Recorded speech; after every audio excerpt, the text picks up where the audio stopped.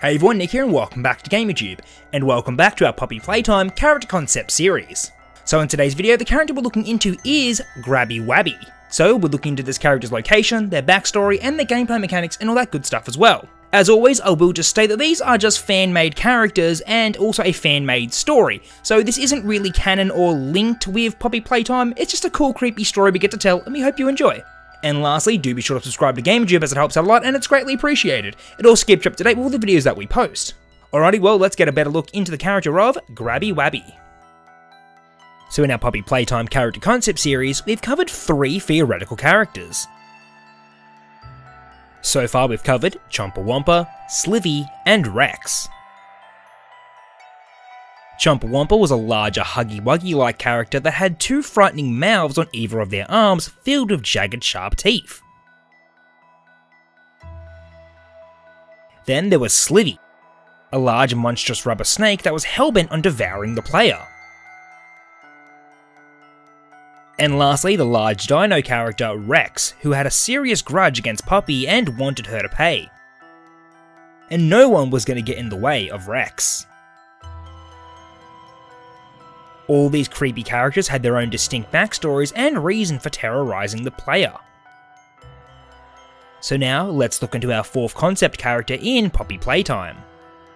And this character is Grabby Wabby. Grabby Wabby was another toy character that was a part of the Huggy Wuggy and Kissy Missy family. They looked quite similar to Huggy and Kissy, but with a few different features. First off was their red coloured fur. Their fur was a deep red colour that was contrasted with their bright green lips. The other models of the huggable toys had bright red lips, but these red lips would have just blended into their fur, so the company decided on green. Probably their most distinct feature was their eyes and arms.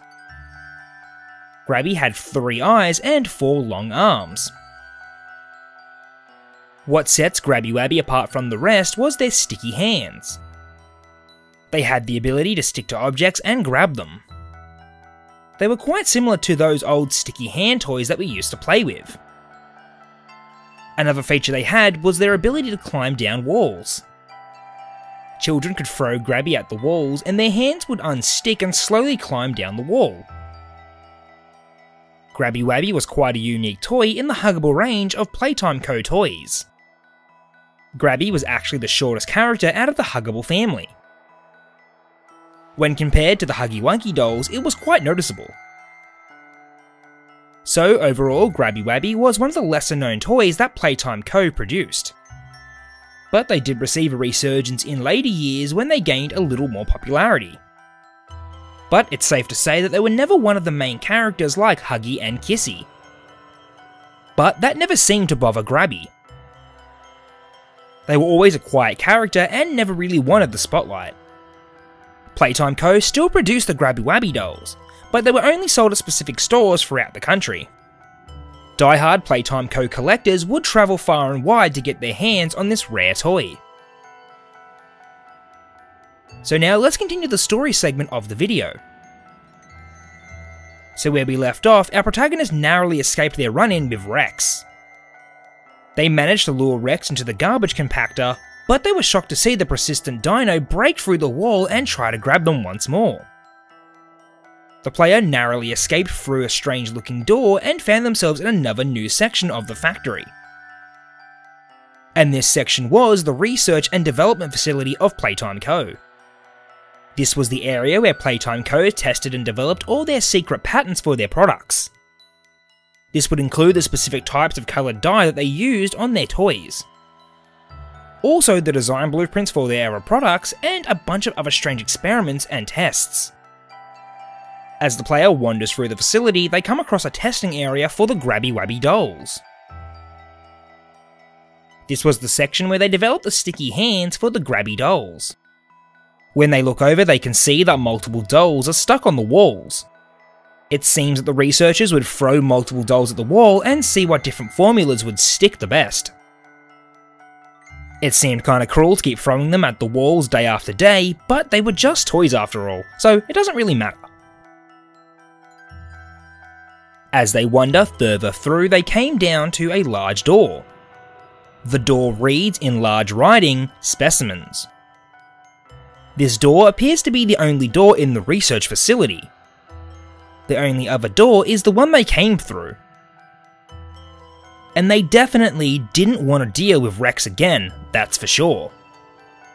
Right beside the specimen door was a keypad panel. Not only did they need to find the code for the door, but they also needed to find the fuse that powers the lock. So our protagonist sets out to explore its area and find the code and the fuse. They eventually come across their first puzzle. In front of them are multiple power nodes. They need to attach themselves to the power and continue the current to the other nodes.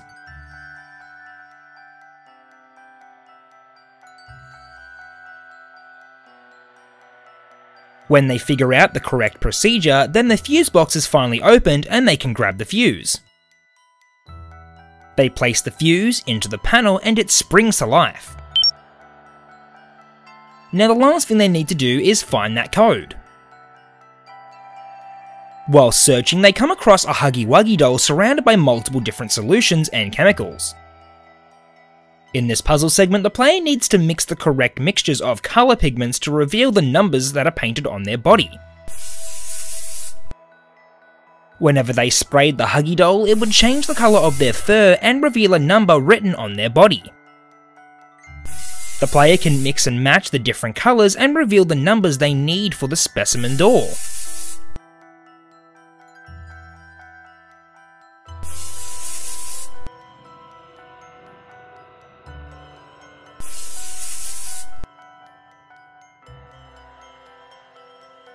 After they've completed the puzzle and gotten the code, they then return to the door. The code gets punched in and the door opens.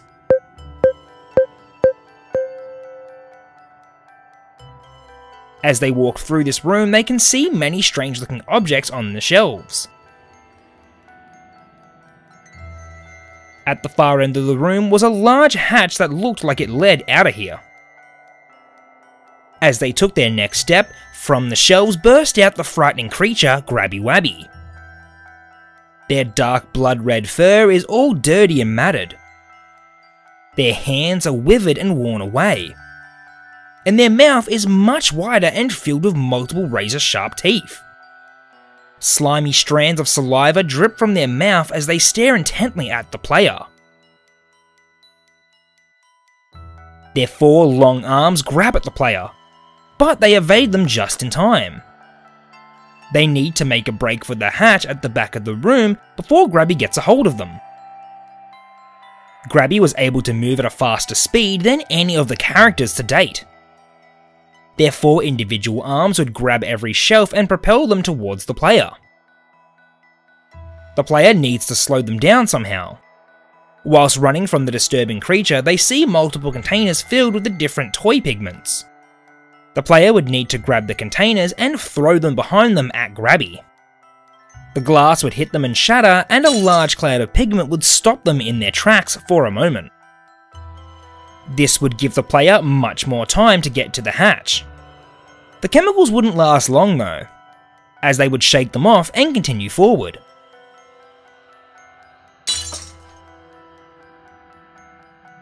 After throwing more glass containers and slowing Grabby down, they finally crawl through the hatch. They shut the hatch behind them and continue forward. Just as they thought they were safe, Grabby forces the vent open and crawls in after the player. The protagonist needs to move much faster or they'll get grabbed. The player moves quickly through the vents whilst Grabby is hot on their trail. When they finally reach the exit, they fall into a giant vat of discarded toys. Grabby falls through and lands into the toys as well. The player needs to swim through the sea of toys and find the release valve before Grabby finds them. Once they locate the release valve, they grab it with both their hands and hang on. All of the toys and Grabby drain through the hatch into the incinerator. At the last second, Grabby grabs onto the player. They need to let go with one GrabPack hand and use the other to strike Grabby in the face.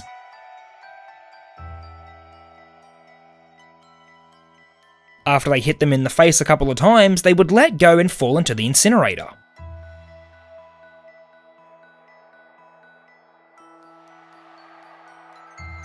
The player shuts the hatch and they can finally land on the floor. They were finally safe. All they had to do now was find a way out of this vat.